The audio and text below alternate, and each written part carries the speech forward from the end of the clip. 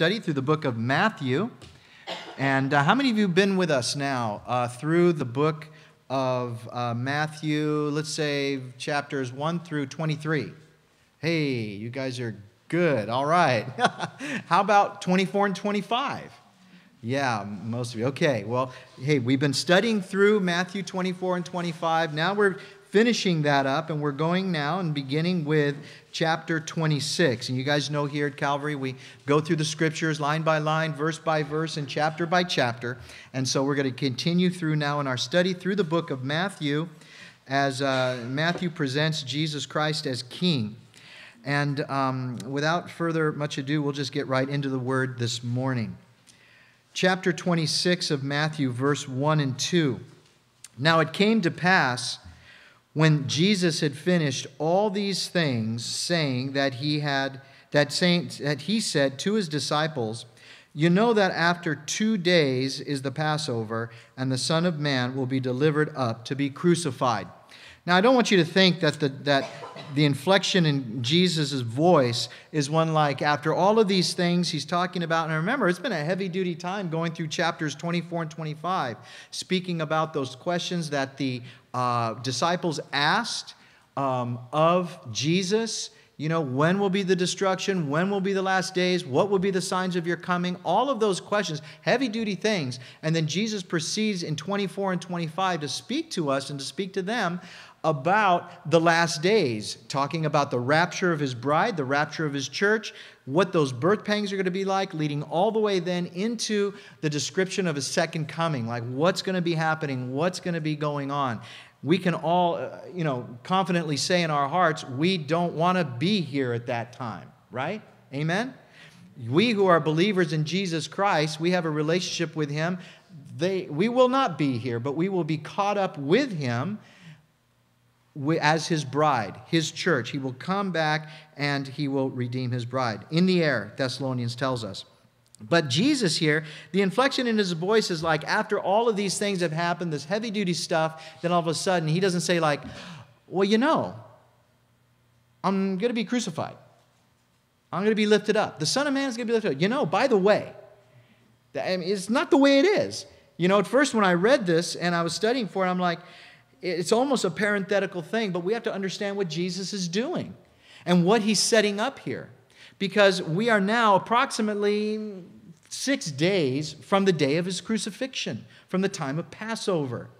And Jesus here is making a point, first and foremost. He says, because he has told them about this. This isn't anything that's strange, unfamiliar. He's told them about it. After 2 days is the Passover, and the Son of Man will be delivered up to be crucified. Interesting, in 2 days, Jesus says that he will be crucified at Passover.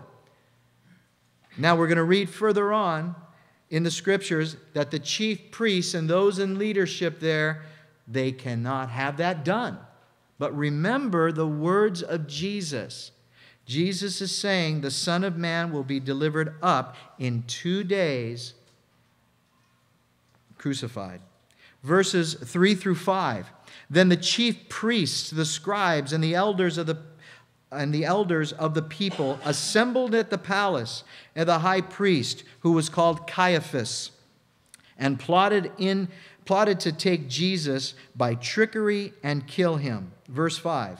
But they said, "Not during the feast, lest there be an uproar among the people." And I just noticed Christians here. Hey, guys. It's good to see you, man. Praise the Lord. I just said, what are you guys doing here? Praise the Lord. So back to the scriptures. Jesus is being lifted up. And in his lifting up, he's saying, listen, I'm going to be crucified. But we know that it says here, the chief priests and the scribes and the elders of the people, they assembled in the palace, only trying to thwart the plan of God. Now, how many of you can really be successful at thwarting the plan of God? None of us. None of us can, nor ever will be, and neither were these scribes and leaders and Pharisees were they ever able to do that, nor the high priest himself, Caiaphas. They want to kill him, no doubt, because the scripture tells us in verse 4 that they plotted by trickery to kill him. That's their goal. They want to kill our Lord. But they say, no way can it be done on the Passover. But Jesus is saying, quite confidently, he says, I'm going to be crucified on which day? The Passover. That is the plan of God, guys. For he, being that one true sacrifice, that one true lamb, and we'll talk a little bit about that, to be sacrificed, to be given up, that Son of Man, on Golgotha that day for us. Even if everyone in the entire world tried to thwart the plan of God, if everyone tried all of their scheming and all their planning and all their plotting and all of that stuff, know this, it would never happen. They would never be able to stop God's plan in the crucifixion of His Son, Jesus Christ, that one true Lamb who would take away your sin and mine. No way is that going to happen. It would never have been accomplished then, and it would never have been now. Nothing we can do in our own power and strength could ever thwart the plan of God. You might think that, well, if I do this way, if I do this way, Lord, I'm tricking you, I'm like doing away from what you want. No. God's plan is God's plan. And He will then conform you to that walk if you want to be conformed to His walk. He will ultimately do that. The only reason that Jesus ended up on that cross was because it was determined before the foundations of the world that this event would happen. That's the simplicity of it. It was already determined by God that it would happen. Nothing was going to stop it. I'm going to give you some scriptures here. Acts 2 through 22 through 24.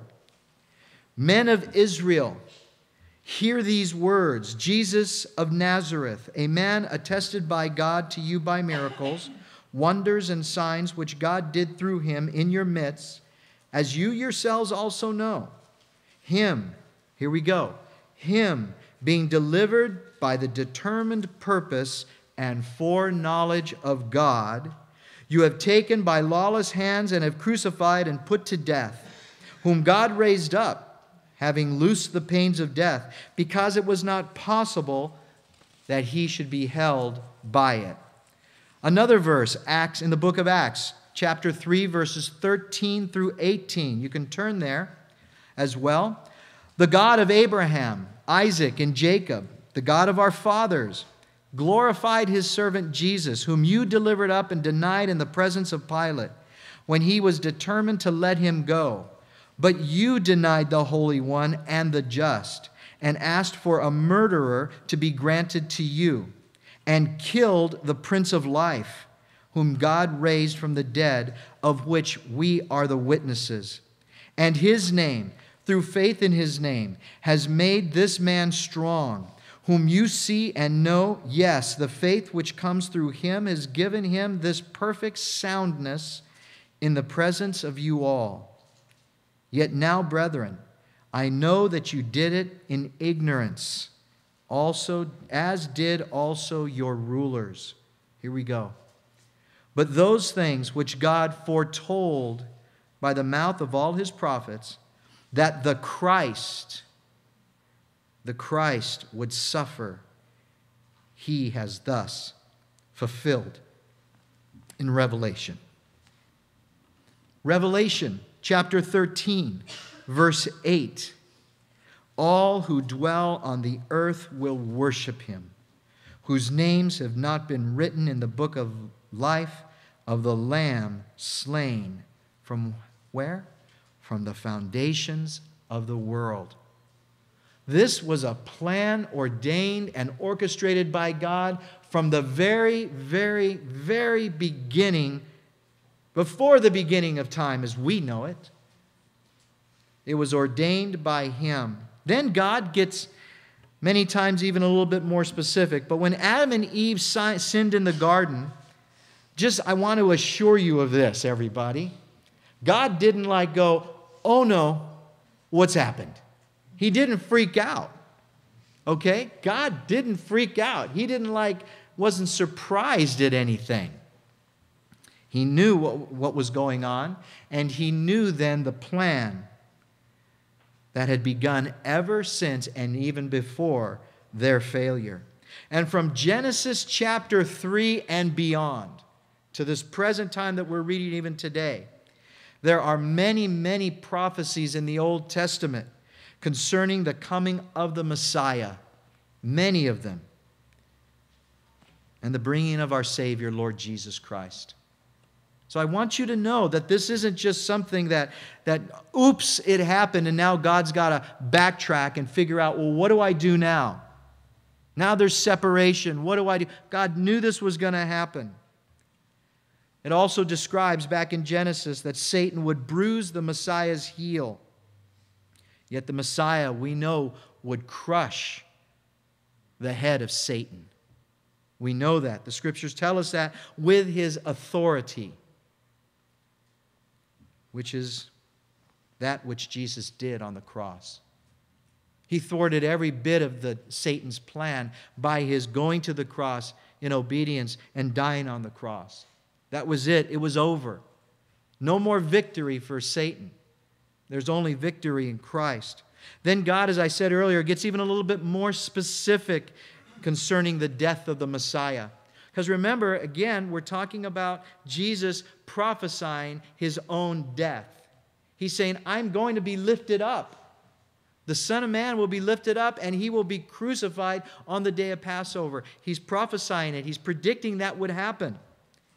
Well, it's also predicted or prophesied in Psalm 22, verse 16, where it says, they pierced my hands and my feet. And if you want to do a study on 20, 21, and 22, and possibly 23. It's an incredible set of Psalms which really depicts the crucifixion of our Lord and Savior. Already prophesied. You'll read that. You'll be blown away by it. It's like, man, this is exactly what happened. And David already wrote it down. Many times he's speaking of his own peril, his own anguish, his own things, but he is prophesying fully what happens to our Lord and Savior. It's incredible, those particular Psalms. We know then that back in the time of the Old Testament, we even see Isaiah chapter 52, verses 13 and 14. Behold, my servant shall deal prudently. He shall be exalted and extolled and be very high. Just as many were astonished at you, so his visage was marred more than any man. And that's why when those of us who have seen even that movie, The Passion of Christ, and we see it and we sit through it and we say, man, that is just horrific. Some of us even close our eyes and kind of, do that number, It's like I can't watch. But just know this, that it was prophesied that his visage, what his face was like, was marred more than any man.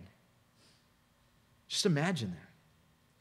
Imagine what he did for you, what he took on himself for you, and his form more than the sons of men. Everything about him, and the most physical that we know it to be, that we can understand, was horrifically maimed, disfigured, bloodied, bludgeoned. You name it, that's what happened to our Lord. It's already prophesied in Isaiah 52. Also in Isaiah 53, 2 through 5. For he shall grow up before him as a tender plant, and as a root out of a dry ground. He has no form of comeliness, and when we see him, there is no beauty that we should desire him. He is despised and rejected by men, a man of sorrows and acquainted with grief, and we hid, as it were, our faces from him. He was despised, we did not esteem him. Surely he has borne our griefs and carried our sorrows, yet we esteemed him stricken, smitten by God, and afflicted. But he was wounded for our transgressions, he was bruised for our iniquities. The chastisement for our peace was upon him, and by his stripes we have been healed. Everything that Jesus endured, everything that he did for you and for me. It had already been told. I want you to understand the gravity of verse number 2 here in chapter 26. This isn't anything that the guys, the 12, did not know of. But I still believe, and I think most of you can agree, they didn't understand the gravity of what he was saying.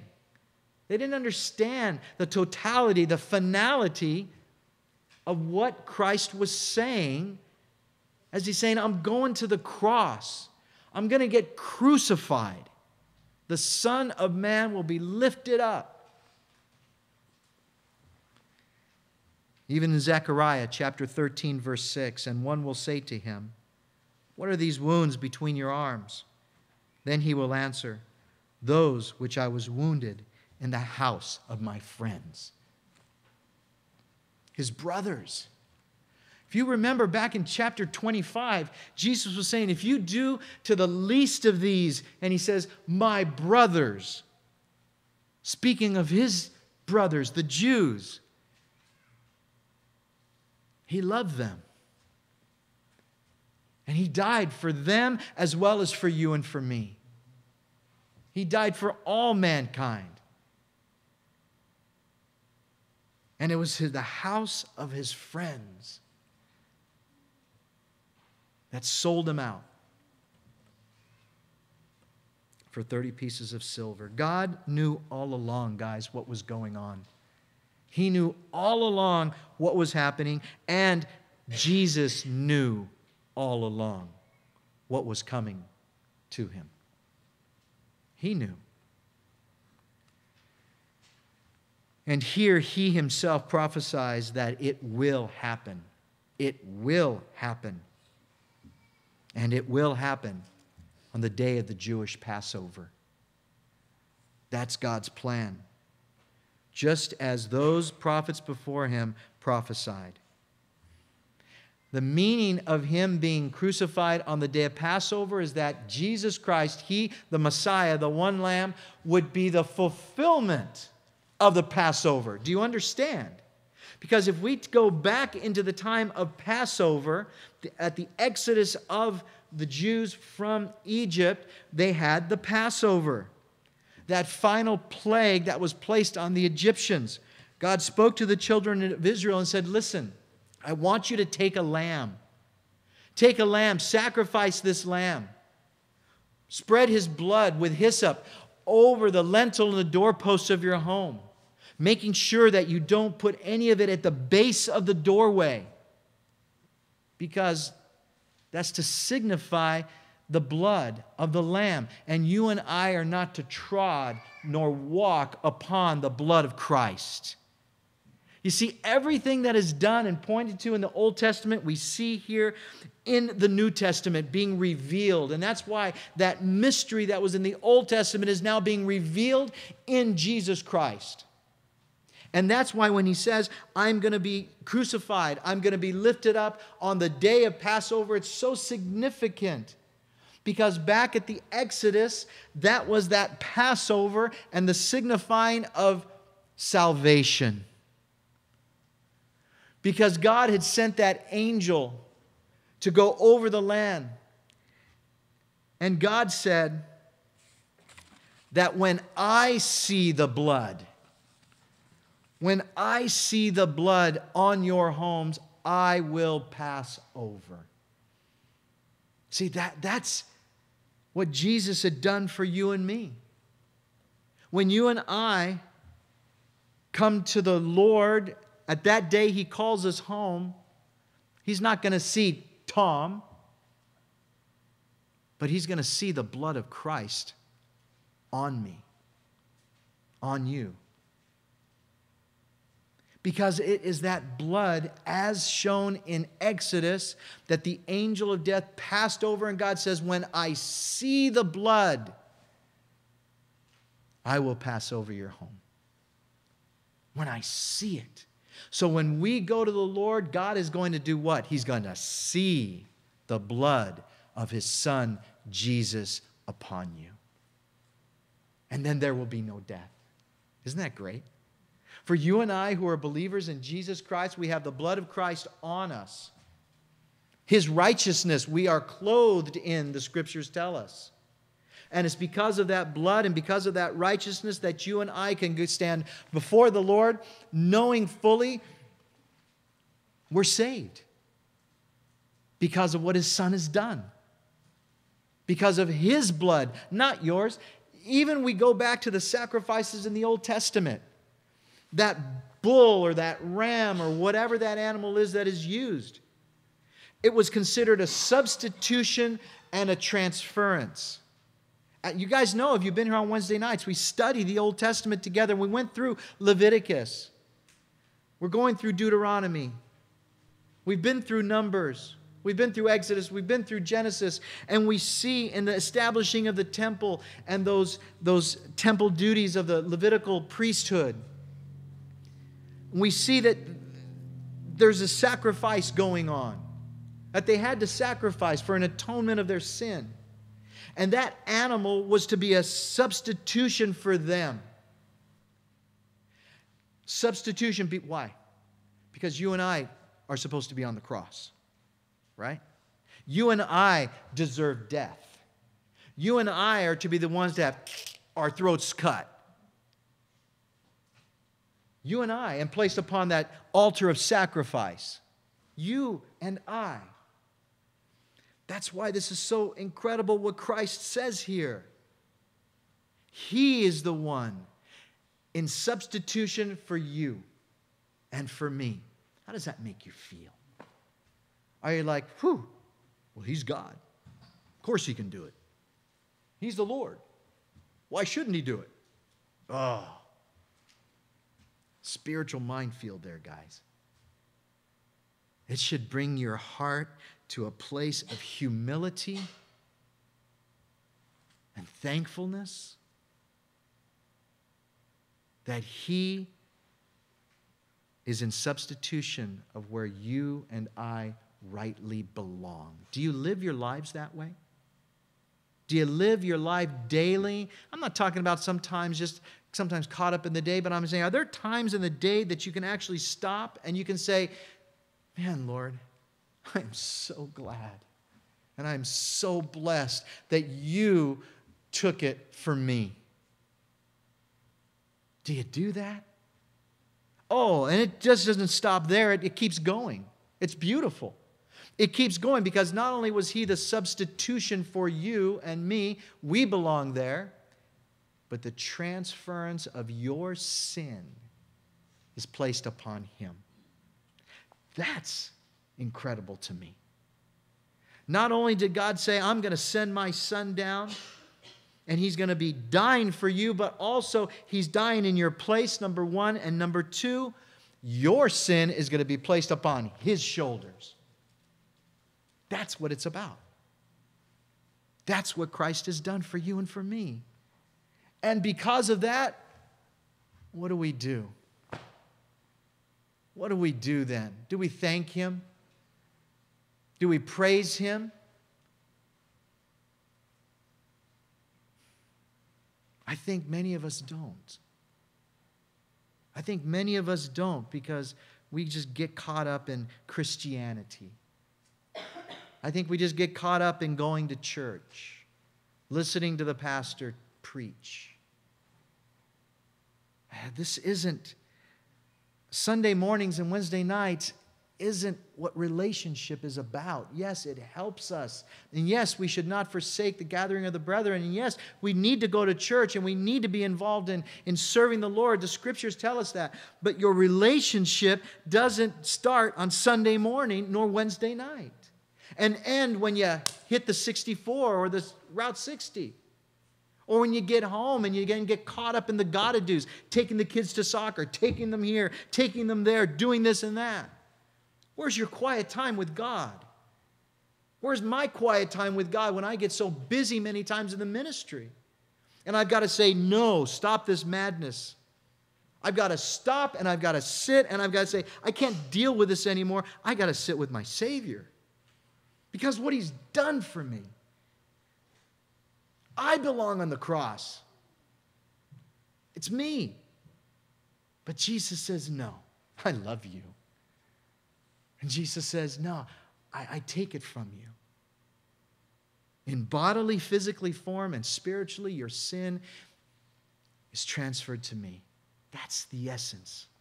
That's the gospel. That's the good news, guys. And so, goodness, Jesus, in He being crucified on the day of Passover, elevates it to an incredible, astronomical, highly elevated place. I can't describe it anymore. It's out in the sky. He elevates the Passover to its highest and most perfect place. And that is when we give our lives to God. When you give your life to God, then, as I said, His blood is applied upon our lives.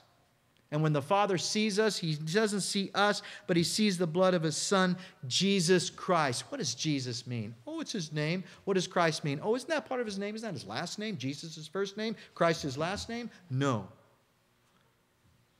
Okay? Jesus, Yeshua in the Hebrew, meaning Savior, Deliverer. Or Joshua, Yeshua, meaning help of Jehovah, help of the Lord.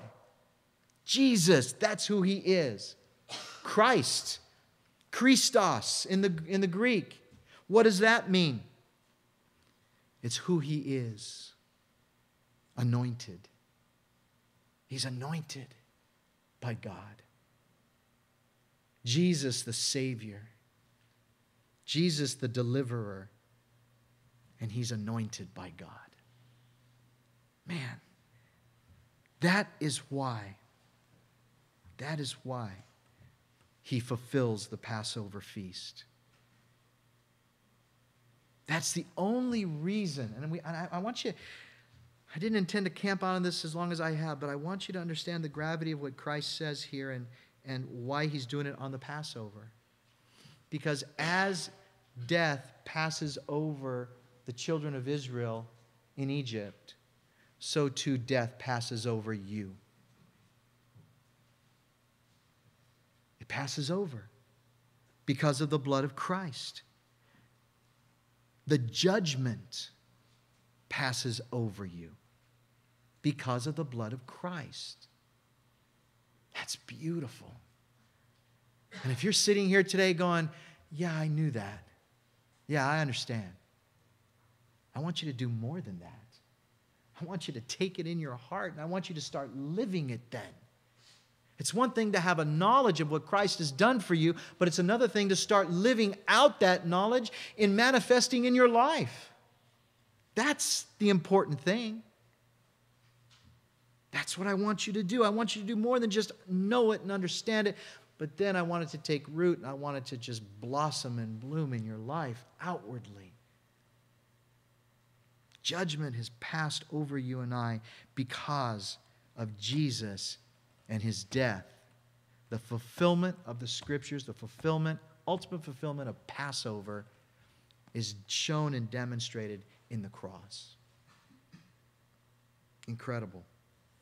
Verses 6 and 7, and when Jesus was in Bethany at the house of Simon the leper, a woman came to Him having an alabaster flask of very costly fragrant oil, and she poured it on His head as He sat at the table. Now this place, Bethany, is like a stone's throw kind of to the east of Jerusalem. Not too far of a walk. And the folks that lived in Bethany, as we read a little bit longer or further in the Scriptures, we know then that it was Mary and Martha and his dear friend Lazarus who lived in Bethany. Mary of Bethany is the sister of Martha. And so Jesus goes to their house. And He wants to have dinner. Isn't that great? Jesus is always about food. I love it. He's always wanting to eat, and He's always wanted to fellowship, and He always wants to dip in. And you have to get in the head of a Jewish person, all right? You have to get in their head. Everything they did was common, together. They dipped everything together. They ate of the same bread. They pulled of the same whatever it was, and they just were dipping. And it's like, and the idea is that when I dip in this bowl and you dip in the same bowl, man, our saliva gets mixed in. Gross, huh? But it happens. Okay, it's like of me gets mixed into that bowl. You dip into that bowl, and now part of me is part of you, and part of you is part of me. That's relationship. And that's Jesus. And he's always saying, let me sup with you. Let me sit with you. Let me just dine with you. Because he wants that relationship and that oneness in your life. That's what he wants. And so he goes now to eat with his dear friends. But interestingly here in the scriptures, it says in verse 6 that they do it at the house of Simon the leper. So evidently, the house of Mary and Martha and Lazarus wasn't as large to accommodate all the bros, right? All the friends, all the sisters. And so they move it to Simon the leper's house.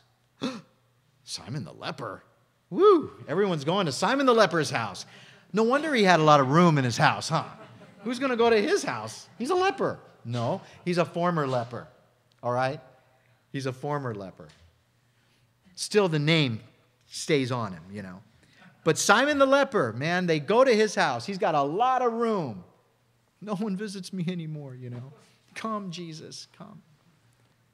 That's the heart of Christ. He wants to go to those who have been outcast by the world, outcast by family, outcast by friends, those who are not loved, those who are not understood. That's where he wants to sit. He doesn't want to sit in the houses of kings and queens and royalty. He wants to sit with you and me. That's Christ. So it's being held at the house of Simon the leper. And I want you to remember something here, because it tells us in the scriptures, as Christ knows in 2 days is Passover. In spite of all of this stuff happening in his life, in spite of all of it, you realize that Jesus didn't go once, but twice, but 3 times to the Father in the Garden of Gethsemane? And he said, hey, Lord, can I have this pass before me? Not your will, not my will, but your will be done, Lord. You see, not once, not twice, 3 times. Jesus knew what he was going to go through and what he had to endure. And so what's he thinking about? Let's have a time of fellowship. Let's get together. Let's go to Simon the leper's house and have some great falafels and have some great baklava and have some great vegetables and fruits and stuff. Let's just fellowship. That shows me something. And I pray it does you.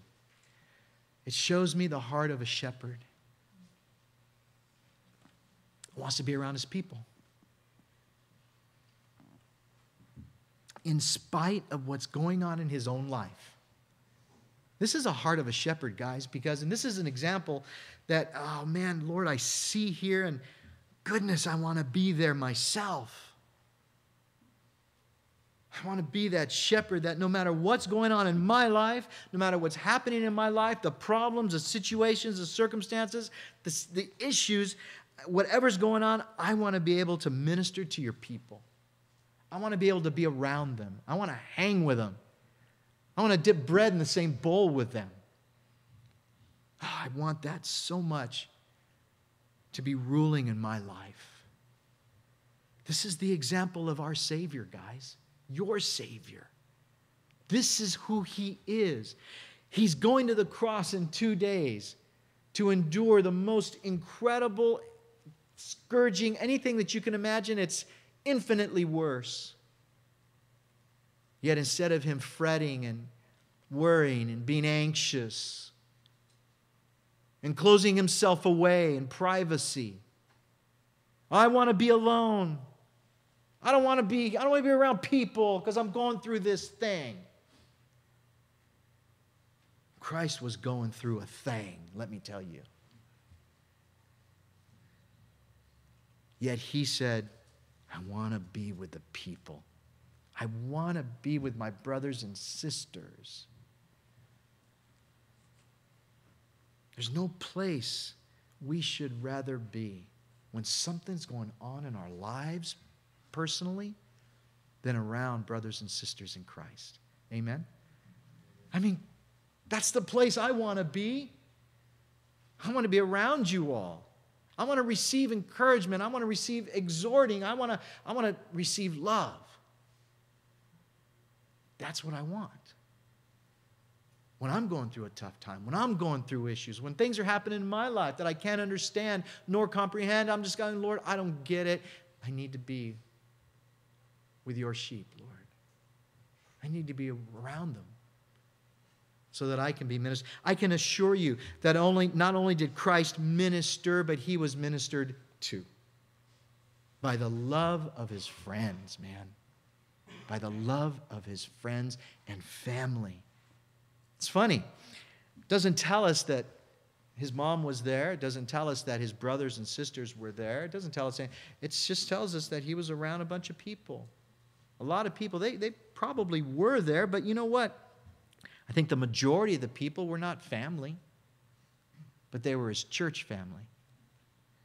They were the ones that have been with him, the ones that have endured with him, the ones that have persevered with him, the ones that have been involved with him. Those are the ones at his side during this time. And he says, I want to be with them. I want to be with you, he says. That's our Lord. That's your Lord. Awesome. So he's days from this crucifixion, from the Passover. Then it says here, a woman, this being, and we'll go into a corresponding gospel that will show us. A woman came to him having an alabaster flask, and that woman is Mary, the sister of Lazarus and Martha. She has this alabaster flask of oil, very costly oil. But I want you to notice something here. Well, everybody is going, eating and dipping and chatting and fellowshipping. What is she doing? There's something that she knew about. There's something that was sensitive to her that she brought this most costly alabaster flask of oil and breaks it and begins then to anoint the head and the feet of Jesus. She knew something divine. Turn in your Bibles with me to John chapter 12.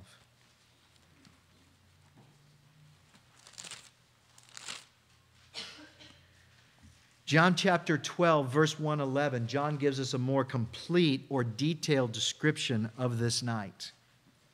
Then 6 days before the Passover, Jesus came to Bethany where Lazarus was, who had been dead, whom he had raised from the dead. There they made him a supper, and Martha served, but Lazarus was one of those who sat at the table with him. Then Mary, this is how we know it's this Mary, took a pound of very costly oil of spikenard, anointed the feet of Jesus, and wiped his feet with her hair. Cool, huh? What worship? She was worshiping Jesus. And she took that costly amount of oil, which was, we find out later on in this, as we'll read, is worth about 300 denarii, which is equivalent to about 1 year's wages for a laborer of the time. Today, you might equate it to $30,000, $35,000, $40,000. What would you do if you had something that valuable and precious, that was so costly? Would you do what Mary does for your Lord?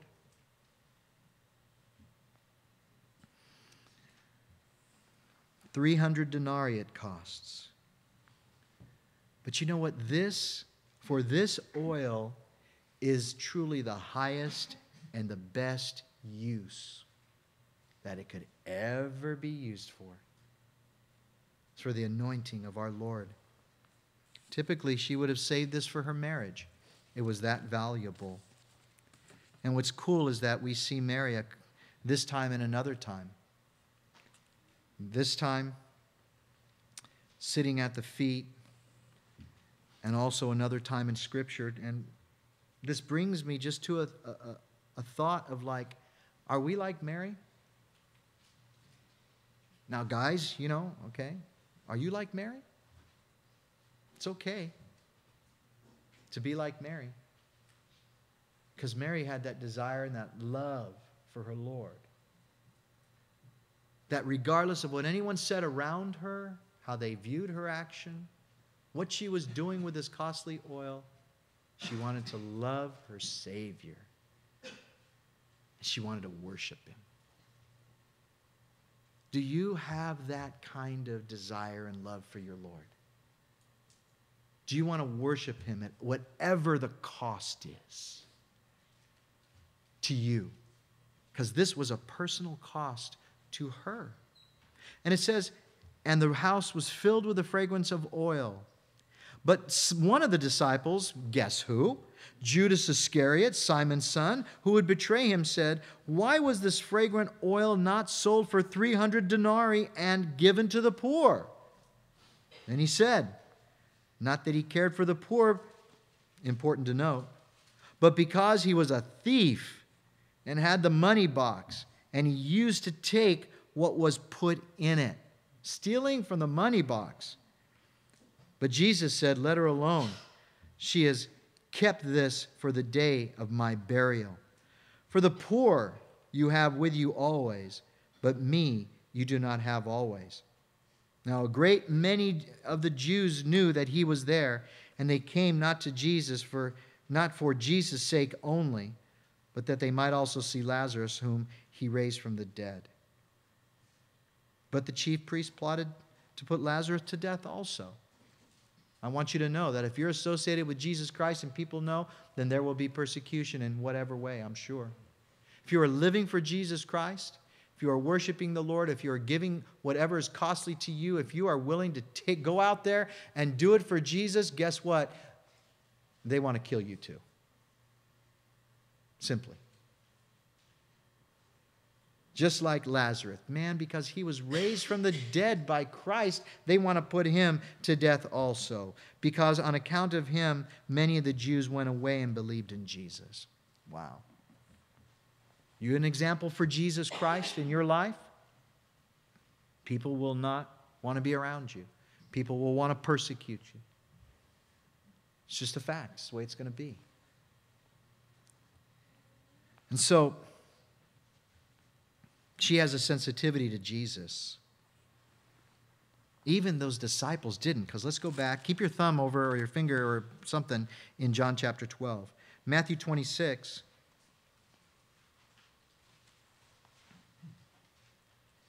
After reading in chapter 12, we see that the disciples were saying, now wait a second, why would she do that? Why didn't you take this oil, lady, and why didn't you go ahead and sell it so we can give it to the poor? It wasn't only Judas, but all the disciples came in on the bandwagon. Because look at verse 9 in chapter 26.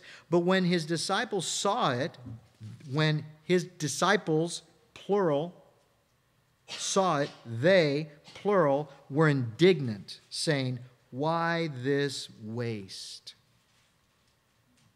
For this fragrant oil might have been sold for much and given to the poor. Now, and Jesus saying, hey, but for you, the poor you have always, but for me, you do not have always. He wasn't being insensitive. He wasn't being heartless and uncaring. But understand when he says, the poor you have always, it's kind of an infinite thing. They're always going to be here, says Jesus. But me, I'm finite. I'm only going to be here for a short time longer. I'm not going to be with you always. There's a term limit on me here, and I'm going to be gone. but the poor you have always with you. So if truly you have a heart for the poor, oh, guess what? You'll be able to continue to give alms and offerings unto the poor. You will be able to still do that, but I'm not going to be here for much longer. So that's what Jesus means in that particular statement. She has an incredible expression of love for Jesus. And as these, in verse 26, as these particular, or chapter 26, as these particular apostles, they kind of jump on the bandwagon. It's very easy, I believe, to jump on the bandwagon. Oh, look at the way that guy worships. Oh, look at what she's doing. Oh, man, look at that. And everyone starts to murmur. Everyone starts to come along with it. And yeah. It's very easy to get caught up in those things. And we have to be careful as Christians that we don't fall into that trap.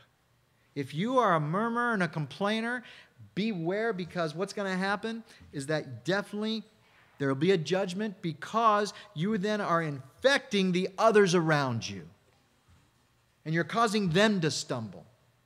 Something will happen, I know, because your heart then isn't right. Are you always mumbling about someone in particular? Oh, this person just bugs me. This person just gets my goat, rubs me the wrong way, goes against my grain. Not my grain, but my grain. Is there a person like that in your life? Beware of what you say. Be watchful of who you say it in front of, because you shouldn't be saying it to begin with, because that's a matter of your heart. And your heart needs now to be kind of realigned with the perception of God, not the perception of having a fleshly outlook. And then what happens, especially if it's a leader in the church, oh my goodness, a leader in the church saying disparaging things about someone, oh, what an infection that is. If any of the leaders in this church ever said something like that outwardly, oh man, believe you me, I'd be on them like bees to honey. Because that does not go here. Because it stumbles people. And it infects people, and it's a cancer within the body of Christ. We all have to be aware and careful of our heart and what comes out. These disciples, man, they've been with Jesus for 3 years. They love the Lord and everything, and even they are carried away by the comments of Judas, which tells me it's easy. It's easy. So you have to be on guard. You have to be ready. Well, what's the response of Jesus? Verses 10 through 13. But when Jesus was aware of it, he said to them, "Why do you trouble this woman? For she has done a good work for me. For you have the poor with you always, but me you do not have always. For in pouring this fragrant oil upon my body, she did it for my burial. Assuredly, I say to you, wherever this gospel is preached in the whole world, what this woman has done will also be told as a memorial to her." That's great. I love that. You think many times that, oh, it's the strong guys, the disciples, those guys that are with Jesus and they're just doing everything with Jesus. But here it's this woman. This, by their standards, in that time, in their culture, this simple woman who is not thought of higher than an animal. Jesus says, what this woman has done will also be told as a memorial to her. How beautiful is that? And you and I today, over 2,000 years later, we read the account of Mary and her costly sacrifice. I don't even consider it a sacrifice, because to her it was probably just a no-brainer. I got this oil, no problem. Here I go. I want to anoint my Lord. Boom, and it's done. No second thought.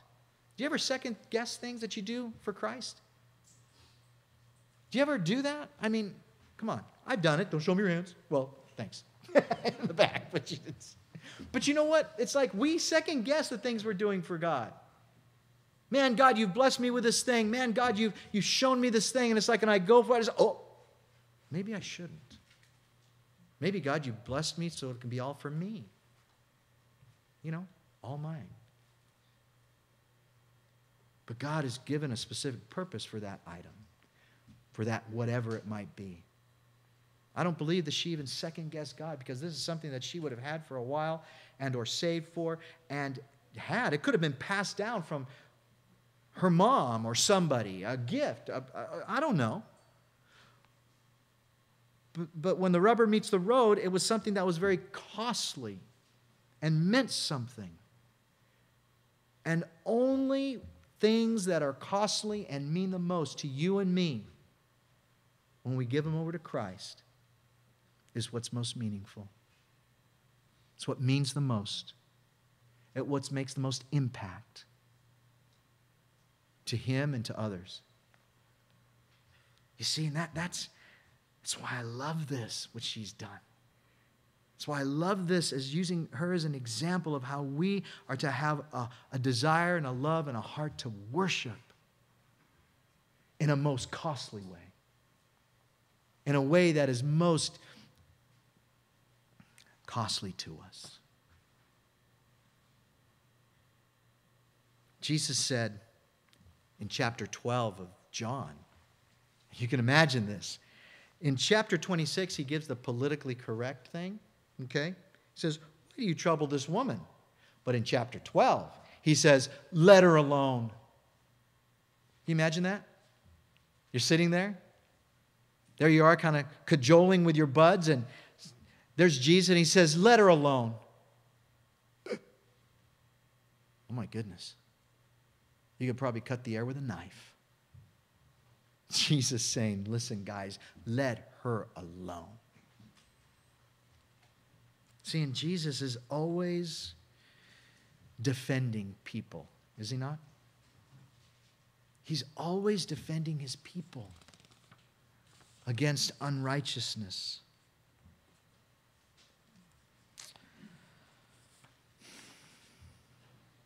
He makes an example of her, which I think is a beautiful example.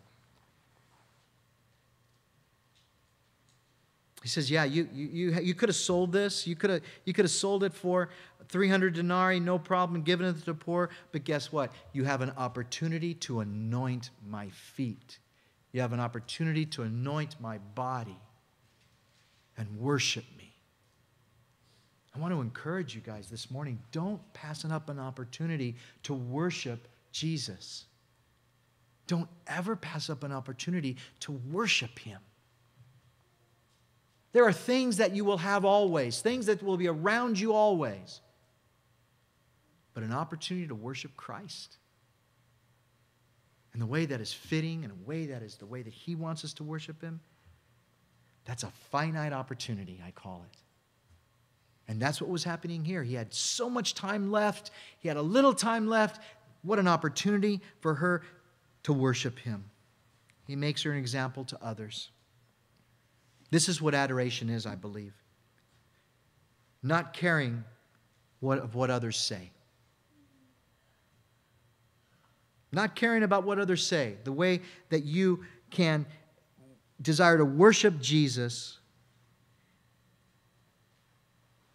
giving all of yourself to him, every bit of yourself, every fiber of your body, of your being, of your thought, worshiping Jesus, giving everything to him. No holding back, not reserving something back, regardless of the cost. You give to him what's most costly to you. That's the idea. That's the idea. What is most costly to me that I can give Jesus? Is it my time? Is it all the activities with the family and the children and all of this stuff? Is it what's even going on in my life right now? What's most costly? It's easy to give to Christ easy things that don't cost us anything. But when they cost us, that's what means the most. And that is what's the most lasting, I assure you. And it's not a sacrifice of pain, but it's a sacrifice of joy because you want to. Because you desire to please your Lord and your Master and the one who has gone to the cross for you in your place and who's taken on your sin. Gosh, is there anything that we have and possess on this world that is more costly than what he gave up for you and for me? Frankly, no.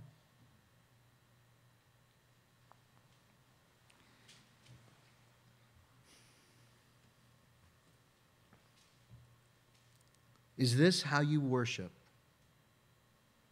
Is this how you worship your Lord? I pray it is. Because when we do it with all of our heart, all of our soul, all of our mind, back in chapter 12, in those first 11 verses, it says that when she anointed the feet of Jesus, that the home was filled with the fragrance of the oil. It was filled with the fragrance of the oil. You just got to sit back and take it in. The fragrance of Christ. Wow. What a beautiful thing. What a beautiful fragrance. That's why even our prayers are a fragrance to God. Because they're from the heart. They're meaningful. They're important. They're usually unedited, unlike when we pray aloud. Sometimes they're the edited versions of our prayer when we pray out loud. But the unedited versions of quietness with God and prayer with Him, that's why He says it's a fragrance unto Him. It's a beautiful thing. He loves the smell of it. This oil had an incredible aroma. The room is filled with the aroma of oil. Mary wanted to spend time with Jesus. She loved spending time with Jesus, as did her sister and her brother, as well as countless others. And it's only in when you spend time with Jesus is when you walk away, you've got the fragrance of Christ all over you. You've got the fragrance of Christ that doesn't leave. You know what it's like. Go into a home, go into a place where there's like dead.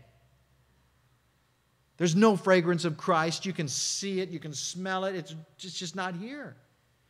You go into a home that is all in disarray and confused or problems or situations or whatever's going on. And there's like, man, where's the fragrance of Christ in this place? Because it's so